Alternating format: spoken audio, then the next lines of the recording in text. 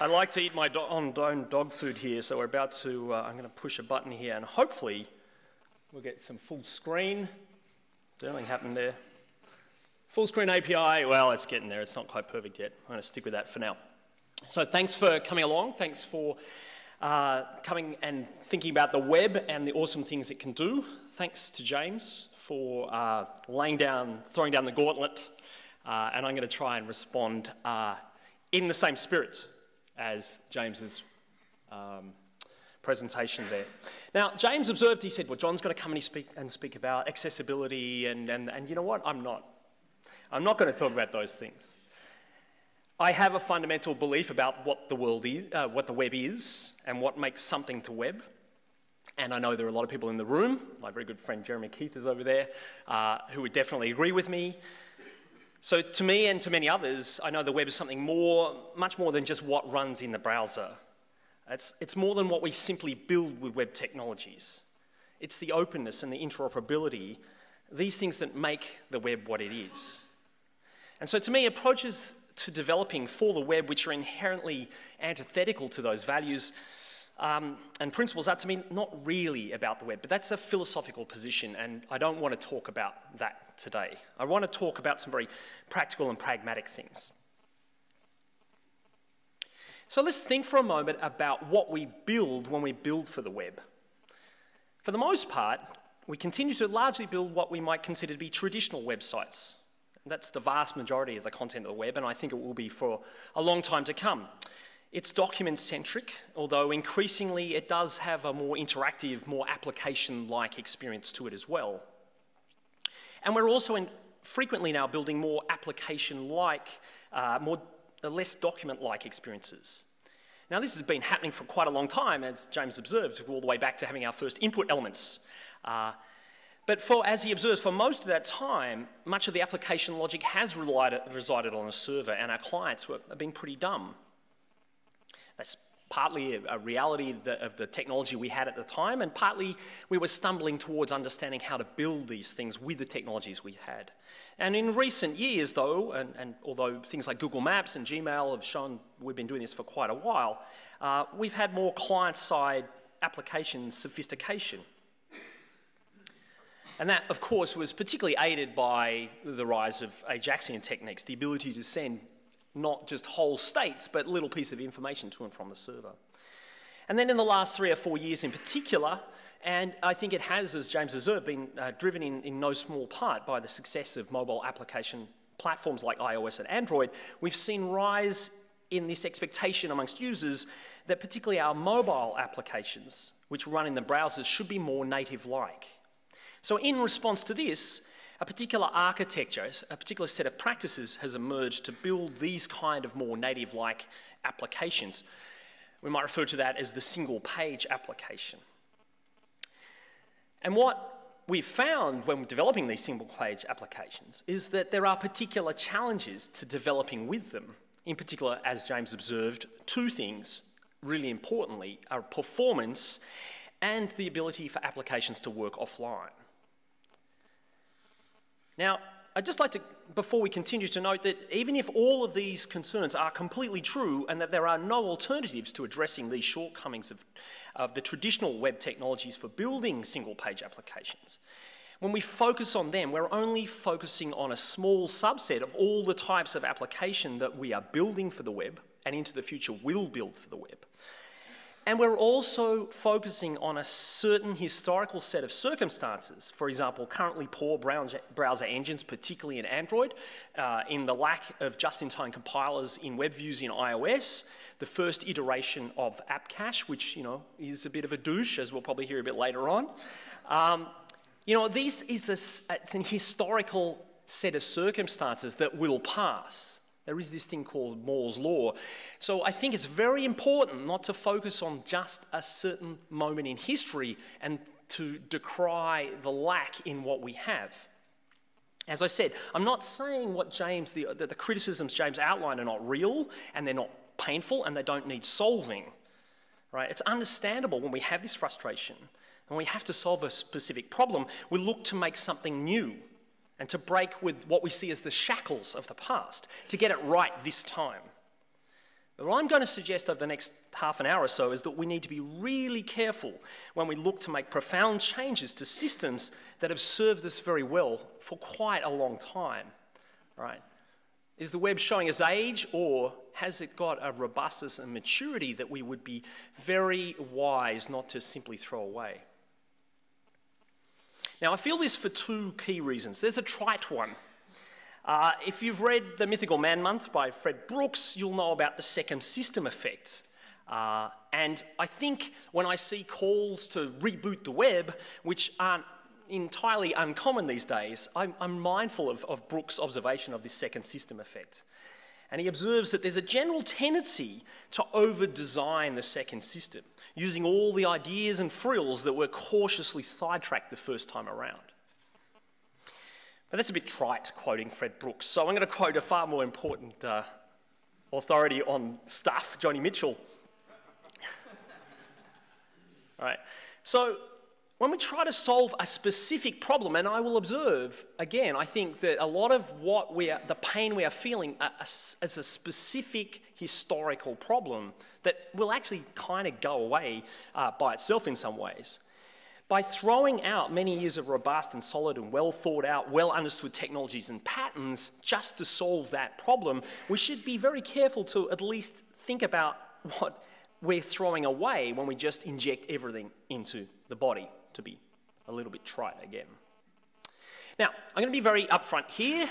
Most of the rest of this presentation is inspired by an amazing presentation by a guy called Rich Hickey, who developed the language Clojure, which goes to show just he's about 4 orders of magnitude smarter than I am. If you've not seen it, you should go and find it and watch it. It was a keynote that he did at Strange Loop a couple of years ago. You should really just go and watch that. It's amazing. And if you haven't picked it up yet, this presentation is really about software engineering and the web. And very, very briefly, I have been doing software since the 1980s. This is not an argument from authority, by the way. It's an argument from simply an old guy. And, you know, I have a traditional computer science background in many ways, and I built desktop applications, I built web applications. So, you know, these are the things that I've been grounded in. And I think there's a lot to learn from traditional software engineering. So I'm going to be quoting some people like Fred Brooks and some people like Dijkstra quite a lot, and people like Hickey. Now, Hickey's observation is that we as developers have this tendency to conflate something being easy with something being simple, and that these are actually profoundly different things. Simplicity and, obviously, complexity is a feature of what we build. It's a feature of our code. And he observes that the origins of the word simple come from the Latin to mean single-folded, as opposed to complexity, which comes, its original term meant many-folded or braided or intertwined. Now, easiness, on the other hand, is a subjective experience that we as developers feel, and it's actually unrelated to the simplicity or the complexity of what we build. But we as developers think when something is difficult and it's complex, when it's not actually the same thing. As Dijkstra notes in one of his famous essays, simplicity is hard work, but absolutely vital to building reliable systems. But he goes on to observe, obviously, complexity sells better, right? This is why there are management consulting companies. This is why there is SAP. Now, there have been many great quotations about simplicity. We all know many of them. They're from Einstein and Leonardo, Frank Lloyd Wright. Everyone's probably got their favourite one, but here's my favourite one. It's from the master Bruce Lee. It is not a daily increase, but a daily decrease, he says, of simplicity. Hack away at the inessentials, right? How awesome Bruce Lee talked about hacking. The original hacker. Now, we've known, and when I say we, I mean people who build complex software systems have known for a long time that complex systems become increasingly expensive over their life cycle. They take longer and longer to build and are often not completed at all. And we know that once we have a complex system, adding new features is really difficult. And we know maintaining complex system is really hard. And I'm going to argue that we've got away on the web with not paying enough attention to issues like complexity for too long when we build things for the web, particularly on the client side. And I think that's for a number of reasons. And this might be challenging, or maybe the rocks have been reserved for me, but for a long time, what we've been building for the web has been intrinsically quite simple. And a lot of what we build is actually quite trivial, and that's not exactly the same thing. So the complexity of a system and its implications have kind of been hidden for us. And probably the most important thing in some ways for this is that for a long time on the web, we've been used to just throwing things away and starting all over again, rather than having to maintain systems over long periods of time. In the world of traditional software, you simply can't get away with complexity. Many systems are decades old. We heard of Y2K, right?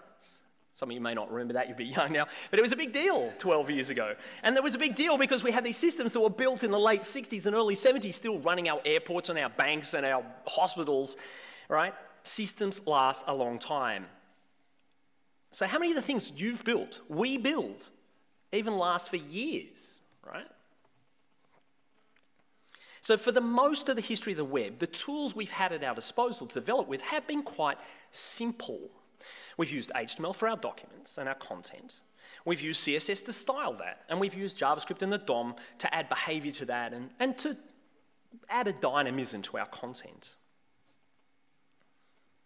But using these technologies, as simple as they are, isn't necessarily easy for a couple of reasons. Sometimes because the underlying ways in which they work, for example with CSS, is quite different from what most people would expect. So if you think about how CSS works, it's different from the way most development technologies work. And we as developers think, well, you know, this is a bit of a bug, it's too simple, and we invent things like Sass, which I'm going to come back to a little later. And sometimes what we've been doing hasn't been easy because of the implementation of the technologies we've been working with. They've been inconsistent. It's one of our great challenges that we actually have multiple targets to hit, where almost no other developers have that. They can hit Objective-C, you know, they've got one platform, they've got the iOS, right? And if they go from iOS 5 to 6, all of a sudden there's a gap at the top of their app, right? And this is a disaster in that world, right? So one of our challenges, look, if there'd only ever been Internet Explorer 6, our life would have been easier, right? It would have been easier, but would it have been better?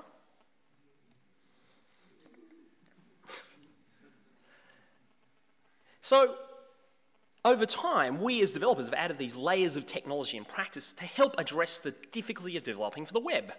Now, I'm not going to say any of these or all of these are bad, but they add complexity. So we stumbled on user agent sniffing, which made addressing the challenge of cross-browser inconsistency easier to deal with. And we developed CSS hacks to target different browsers with the same CSS code base. Now, these things aren't really needed anymore, but they add complexity to learning to be a web developer and to maintaining code bases. And we added doc type switching to allow us to develop a single CSS code base that would work in all these old browsers as well as the newer standards-based browsers. It sounds like ancient history. All of this added a complexity that continues to impact us to this day. Your code is still full of the Tantec hack, right? People still use the Fada image replacement technique. Right, there's all this stuff that we build to solve historically short-term problems that add complexity that last for a very long time. And that doesn't just last in what we build, it lasts in our practice altogether. So we developed these things to address a challenge at the time. Pages should look and work the same across all modern browsers. And now, not only is this a belief we don't hold very strongly anymore, indeed, as we address these new challenges and opportunities of fragmented viewing contexts, small mobile devices, tablets, desktops, laptops, high-resolution monitors, True HD, we've in fact rejected the idea altogether, but the complexity that we developed to deal with what we thought was an historical problem is actually still with us, and it's a function of premature optimization. We have to keep in mind complexity has a very long half-life. And so when we add it, we have to be very careful about the decision to do so. So with the rise of web applications around a decade ago, we encountered the challenge of inconsistent DOM implementations. Now, we already actually had encountered that earlier with the HTML, but they were relatively simple, and in fact, as essentially one browser gained complete control over a marketplace, it became less of a problem. But then with the emergence of browsers other than Internet Explorer 6, we had this problem all over again. And so all of a sudden we developed Prototype and Dojo and MooTools and jQuery and other monolithic JavaScript libraries that helped us manage this challenge of inconsistent implementations. But for good measure, they implemented all these new features to make JavaScript and the DOM better, right? But they implemented them inconsistently. So they made our lives easier, but they added complexity as well. So on top of learning JavaScript and the DOM, we needed to learn the features and concepts and often use syntaxes of in many cases, multiple libraries, right? And then we had to worry about versioning. What happens when our libraries update? What's going to happen now? And then we needed to start considering about the impact on performance of having these relatively large files. So we invented concepts like minifying and so on to reduce the impact on the performance of our applications. We added a lot of complexity. And what about now? We have CSS frameworks, we've got preprocessors, we've got languages which compile to JavaScript, we've got MVC libraries, we've got templating libraries, we've got UI libraries, we've got foundational libraries like jQuery and Zepto, we've got boilerplates, we've got build tools. You think that's bad, right? And then we've got meta toolsets like Yeoman and boilerplates for helping us work with all these other toolsets. And then to use them, you need Ruby on Rails or Node.js set up. And this is just for client-side development. So we've just had a look at a path we've been traveling along over the last 15 years or so as web developers, and I think it's a slippery path of ever-increasing complexity, and it's mostly in service of ostensible ease. It's mostly to make our life what we think is easier. Now, as I said, I'm old, and I've been around the block a few times, and I've even done mini computer programming back in the day. Right? So I frequently come back to this observation that you've heard in one form or another. In fact, it's found at the memorial in Auschwitz in one form by George Satayana. Progress, far from consisting in change, depends on retentiveness. When change is absolute, there remains no being to improve and no direction is set for possible improvement. And when experience is not retained, infancy is perpetual. Those who cannot remember the past are condemned to repeat it. So who's heard of the software crisis? Right, this was the biggest deal back in the day. In fact, it was a term that was coined in 1968 at the first ever NATO Software Engineering Conference. Now, NATO and software crisis, like, pretty big problem if it involves missiles, right? Because it did. These systems people were building were pointing planet-destroying arsenals of nuclear weapons at each other and controlling it all by software, right? So that's why they called it a crisis. All right. About this, some years later, Dijkstra wrote, the major cause of software crisis is that the machines have become several of orders of magnitude more powerful, right? Think about that. Software is harder not because computers are simple, but because they are getting better. To put it bluntly, as long as there were no machines, programming was not a problem at all. It was called maths, right? When we had a few weak computers, programming became a mild problem. And now we have gigantic computers, programming has become an equally gigantic problem, right? Does it sound a bit like what happens with us in the browser as they get better performance and more features? By the way, this is not a very long paper. You can go find it online. In fact, I think all you can do is find a scanned PDF that's actually an image. You should read it. It's well worth a read, I think. And Dijkstra is one of the greats of our industry, although famously someone described the units of arrogance in our field as nano-Dijkstras. I think that was, it was Kay, I think, who described it. Anyway, was that right? Yeah, nano-Dijkstras. So, but I am quoting him quite a lot because I think he had a lot to say. Now, Dijkstra's response to this ever-increasing situation of complexity was a counterintuitive one at the time, which was to simplify, not to make things easier. So how did the software engineering world will respond to this. And James has flagged this. The principal concern, the principal concept that emerged in software engineering, the foundation really of software engineering, is the idea of separation of concerns, which we all more or less know what that is. I think you've seen reference to it, but it's a lot older than our particular branch of software engineering. Does it sound familiar? You know that thing that some web folks, some of them in this room, have been banging on about since the 1990s? You've got your HTML for content, you've got CSS for presentation, you've got JavaScript for behavior. Not only was this good practice, right, it was actually baked directly into the core technologies of the web. When we use these technologies in the way they are designed, we get separation of concerns out of the box. We get it for free, right? And there's a very good understanding about why separation of concerns is important. And yet, we do things like what James showed us, right? Where there's all this JavaScript that we pull in, and then we've got an empty body element. And this is what goes in that empty body element, right? There's some HTML, there's some CSS, there's some JavaScript, all in there. It's all in there. And then you've probably seen the brand new Instagram kind of web client, which looks really smart. Well, as Remy pointed out to me a couple of days, go and have a look, John. And in fact, inside there, you see this giant, most of the content is just a giant blob of JSON. Now, we're all used to hitting a server and getting a JSON string back and then planning something with it. That's fine. This is just the value of a variable directly in the HTML, right? That is almost all the content of the page is there like that. Good luck debugging that. And then we have websites, right? So this is Read Write Web. They've got this brand new Bootstrap-based thing. It's got 19 iframes on the average page. And it's got 20 scripts on the average page. And of course, it's built with Bootstrap, right? It's just a website, people. Why are we overcomplicating these things, right? I fail to see any reason why they've gone and built this in that way, right? So it's not just single-page applications here. This is infecting everything and everyone, right? Everything's getting built with Twitter Bootstrap right now, right? Everything starts with mobile or HTML5 boilerplate, right? Every website now is going to start, we push Yeoman, right? That's it, right? Our job's done now, right? Now, the danger is that I'll just look like some crank. I guess I've got young children, I'm used to that. But this isn't just a set of beliefs. It's not about some sort of purity. Complexity has costs.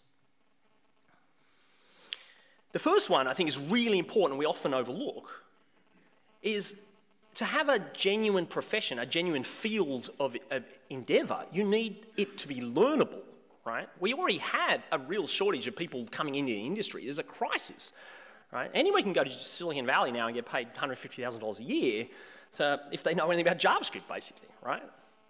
And this is what, again, Dijkstra had to say. He said, the first challenge for computing science is to discover how to maintain order in a finite but very large, discrete universe that is intricately intertwined. All right, so he's talking about how we manage complexity. But he says a second but not less important challenge is how to mold what you have achieved in solving the first problem into a teachable discipline. It does not suffice to hone your own instinct. He observes that goes to the grave with you, right? That's actually in the quote. You must teach others how to hone theirs. Teaching yourself is discovering what is teachable. Once upon a time when we were becoming web developers, think about how you became a web developer. The approach to learning was you learn some principles of a markup with HTML, you learned some foundations of CSS and over time began to master it. You might learn a bit of JavaScript and DOM programming, probably by using jQuery a lot of the time. Right? And you could view source and work out how something had been built. Now that's not to say this is perfect and the only way we should do things, but it is to observe this has worked for a very long time. It's worked very well. It's what's produced our industry, right? How many people in this room, essentially that's how you became a web developer, right? So it strikes me, right? It strikes me that we discard this stuff at our peril, right? We've got to make a very careful choice because that's what we're doing. We're making choices about what our profession looks like, what our field looks like. And let's compare this with the single-page application style of development. Now, developers need to be increasingly very good at JavaScript. James would it would seem, at least from his most extreme position that he took, I appreciate that was a rhetorical one in many ways, essentially all you have to be good at is JavaScript. Now, I'm not saying you shouldn't be good at JavaScript, right? But it's not just about JavaScript. It's you have to have a strong knowledge of specific frameworks and then build tools and a heap of other stuff as well, right? Think about the impact on workflow and the way our teams worked. When concerns were strictly separated, we had markup, we had presentation, we had behavior, then working on each in isolation with specialized skills or areas of focus was far easier than having all these concerns intertwined. And this is just a little one, but build cycles, right? So I'm old-fashioned, but the ability to load a page and refresh it every time I tweak some CSS, some HTML, some JavaScript, without having to worry about the edit, compile, run, crash, debug, edit, compile, traditional software kind of paradigm, to me is, frankly, a miracle. Let alone, you know, having to set up and install your build systems and all your tools and your Ruby gems. And we're making things incredibly complicated. But ironically, I'm fallen into the trap that Rich Hickey's observed, that I'm talking about what's easy for me and us as developers. And I'm talking about the process, not about the simplicity or complexity of what we're building. So let's turn to that issue and see what impact of some of the choices we're making about how we build today is having on the complexity of what we build. So one thing that's challenging with complexity is debugging. We make simple mistakes like typo errors, right? We do it all the time. We have checkers and that stuff catches these things. But really, we do complex things. And bugs that are difficult to fix are really subtle. They don't generally throw syntax errors. They just do weird stuff. And they're difficult to reproduce because of the stateful nature of a lot of development. What that means is the same code can produce different outcomes based on the state of the system it's applied to. So if you look at CSS, as developers, it's long been a cause of frustration, errors and bugs. But at least the bugs are reproducible and deterministic. You take this HTML and this CSS, and it gives the same DOM with the same values, right? So with CSS and HTML, discovering why this element has these properties set to these values is relatively straightforward. Our tools are well adapted to this problem. The truth is, it's not a particularly complicated problem. But when we start changing the DOM programmatically, that becomes a totally different situation. Now, I'm not going to suggest that we never programmatically change the DOM, but I'd argue that we should do this as a last resort, and only when it is essentially impossible to do that with CSS and HTML alone. And in order to make the decision as to whether that's impossible or not, you really need to understand HTML and CSS well. Not just their syntax, but their essence. So here's a quote not from Dijkstra or from Fred Brooks, but Eugene Wallingford, who doesn't have quite a sexier name, I guess, so that's why he doesn't get down in the pantheon of software engineers. So he teaches computer science in the United States. And he observes that to obtain the deepest benefit from learning a new language, you must learn to think in the new language. Not just learn to translate your favorite programming language syntax and idioms into it. That's what it is to master, right? So what we've seen of late is this explosion in languages which target JavaScript. CoffeeScript, I guess, is the most recent and most dominant example. But what this does is introduce all these significant challenges to us as individuals and to our whole field, right? So, learnability. Can you just know CoffeeScript and not JavaScript, right? I don't know, is there an answer to that? But it particularly impacts on debuggability. Without source maps, more complexity, the challenge of debugging returns to the stone age of console.log. The tools we've built and the practice we've developed over years to help make building websites and applications more robust, they're being obviated overnight, right? So I don't have to type as much, right? So it's because I don't want to deal with how hard this is in JavaScript, right? Now, in and of themselves, each of the innovations that we've made over the last 20 years, CoffeeScript, SAS, and MVC frameworks, and the tools that we build, each of them may appear to bring, and do bring, much. And the case can be made in exchanging some ease for some of the additional but manageable complexity. But as we pile innovation on innovation, We have an increasingly fragmented, non-interoperable, fragile stack of technologies that rely on one another. So I need Node.js to use Yeoman to install this thing. But I think there's a far bigger issue lurking just beyond debuggability. Debuggability is only a part of it. I talked briefly about maintainability. On the web, particularly the front end, we're used to throwing things away and starting all over again with alarming frequency. We build all kinds of one-off, essentially disposable apps, throw it against the wall, see if it has traction, move on. And let's face it, in particular, native-like single-page applications that we build often don't really do all that much. That's not a criticism, but that's the reality of mobile applications. They often don't do a great deal. But as more and more of what was traditionally desktop software, of client-server software, and mobile software becomes web-based, this luxury of build to dispose, if it hasn't already, will soon pass. And it's well known from the last 50 years of software engineering that rewriting applications, rather than incrementally improving them, is highly correlated with very negative outcomes. Some of the most significant applications, indeed companies of their time, have essentially vanished because of massive rewrites that never quite got done. On the web, we've had the experience of Netscape, which ceded about a decade's worth of control to Internet Explorer precisely because they started all over again. Now, you could argue, well, Firefox rose from those ashes, but I would argue that essentially Firefox was an entirely new product that started.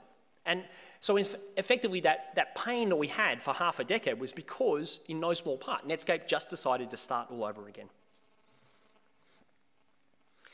So I have to ask us, are we building for maintainability? Are we choosing technologies that will be around for a long time? Right? Something being old doesn't just mean it's tired. It also means it's robust and well understood. And are we choosing technologies which are widely understood and will be for the foreseeable future? Or are we forever chasing the new? Are we failing to learn from the past? Are we really just focusing on the problems we have today and thinking we have to throw everything out and start all over again? Are we, in short, condemning ourselves to perpetual infancy?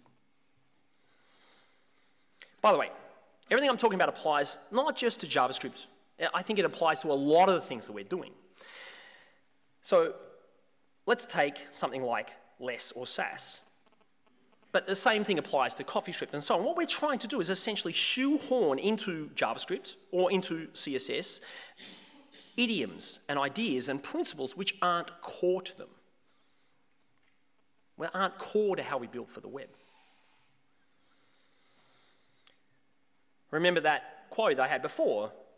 You must learn to think in the new language, not just to translate your favorite programming language syntax and idioms into it. But what I really think we're doing here, and this is where I get positive for the next little while, is we're missing one of the great revolutionary aspects of developing for the web. It is declarative, particularly when you use HTML and CSS, but I think we're going to see the rise and rise of functional JavaScript. And functional JavaScript, functional programming, is a form of declarative programming. So James mentioned briefly, and I think that's interesting how many of the things we've talked about have woven together despite the fact that we didn't actually manage to get the time to sit down and chat about this before. If you're not familiar with it, there are a number of paradigms of programming that have emerged over the last 50 years or so. And probably the two most dominant are imperative programming and declarative programming. And what you probably most think of when you think of programming is imperative programming. Imperative programming is telling a computer how to do something, right? So if you think about classic JavaScript, you declare a variable and you loop and you change things. Right? So with imperative programming, we have statefulness and we have variables and we have side effects. And all of these things are well known to cause all sorts of challenges when developing robust, maintainable systems. So we compare that with declarative programming, which you're doing all the time, which is what HTML and CSS are all about. It's stateless. And it has, so this statefulness is a little bit different from the sense of statelessness of HTTP, by the way, right? So just, it's not exactly the same as that statelessness. But when you develop, we have no side effects. You have deterministic outcomes. I referred to this a moment ago. When you take this HTML and this CSS, you get this DOM, right? So it's about specifying what the computer should do. And it is, as I mentioned, it's well known to be associated with more robust, more maintainable, more debuggable systems. And we want to throw all that out. Why? For our own convenience, more or less. Because we're not willing to learn the idioms of these languages. We just want them to be something else. So I'll give you an example, SAS, right? And just to prove this isn't all about JavaScript. Now, CSS is a declarative programming paradigm. You state what you want to happen in various conditions, and when those conditions occur, the browser applies the CSS. There are no side effects. It's deterministic. The same CSS on the same DOM tree determines the outcome every time, right? Which makes things a lot simpler, and they make them a lot more debuggable and ultimately a lot more maintainable. So what about SAS? Well, you know, CSS is lacking all this programming stuff that we really think is awesome. So we have variables and loops and calculations, and we have methods, and we've introduced statefulness. We've made it an imperative programming language when it's not. So we've snuck in there, purely for our own benefit, by the way, because ultimately it ends up as a CSS file. We've snuck in there a completely different paradigm. We're not using CSS with its fundamental idioms and its way. We're trying to turn it into something else for our own benefit. And what are we giving up in return? We've made applications that are harder to debug, they're less readable, they're less maintainable. And that doesn't even include all the work we have to do to set up build systems and maintain those build systems. And think about the consequences for what we're building and our process of building. We have a total lock-in into the future for one non-standard, even if widely adopted technology. We've got a vastly diminished pool of people who can work on this project. We have a significantly increased complexity in debugging, and we have significantly increased development environment and, in fact, production environment complexity. All right, we have to manage versioning, and we have to, there's a whole heap of stuff there. And we've made our field more complex. And why are we doing this? All right, okay, I said enough negativity. What I'm not calling for us to do it's not to not innovate. It's not to not explore. It's not to not do things. I know double negatives are challenging, but I want to still do stuff like the web components. I want to still see innovation. I love that stuff. But it's a call to start appreciating the real nature of what we're doing. Increasingly, the web is the platform for enterprise, consumer, client-server, mobile, pretty much all kinds of application. I mean, James points out that, really, we've got this great battle on our hands against Android and iOS and other mobile platforms, and I think to some extent that's very true. But by the same token, he observes that, in fact, mobile web use of Facebook is greater than the use of all mobile app combined. So the truth is, the web doesn't seem to be losing much of its ground out there. And I think it's only gaining ground in a lot of places. The web's long status as a toy, because it is, trust me, when you talk to most academic researchers and so on, they think it's a toy, or at best a publishing medium, has given us also the upside of not having this harsh glare of criticism being turned on what we do. That's not going to last. The things we build are going to be required to do more and more, not just have more functionality, but last longer and be more robust and more secure and more performant. And we have to grow up and take these challenges seriously as a profession. Now, the good news is we have foundations for this. We have HTML and CSS and JavaScript and the DOM. And we have these increasingly sophisticated JavaScript engines and just-in-time compilers. And we have some of the smartest computer scientists in the world competing with each other on engines in Opera and WebKit, multiple engines in WebKit, in Firefox and in Windows, in Internet Explorer. Right? So we have incredible innovation happening in that space. And of course, we're having more and more capability given to us through HTML5 and related device APIs and so on. So I'm going to argue that it is not time to turn our back on these things, to wish we could do the web over again and again, to boil the ocean.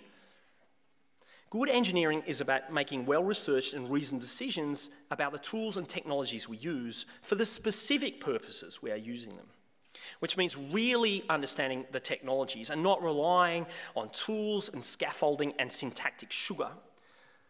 And now I believe very strongly, is not the time to seek out easiness at the price of increasing complexity of the systems that we build. We all know, although I think sometimes we forget, that development is much more than writing code. Reducing the number of keystrokes may feel like we're being more efficient and productive, but I think we're measuring the wrong thing. What we really need to be measuring is the complexity of our systems, and we need to be measuring the robustness of our systems. So now is not the time to seek out easiness at the price of increasing the complexity of the systems we build. It's a time, I think, really to double down on the technologies that we have, continuing to improve them, all the while understanding what makes them so powerful. It's time for the web to take its place at the grown-ups table, and it's the responsibility of people like us in this room to make that happen. So I ask you not to throw away that legacy, those 20 years, not to throw away that responsibility and that opportunity, which is ours. Thank you very much.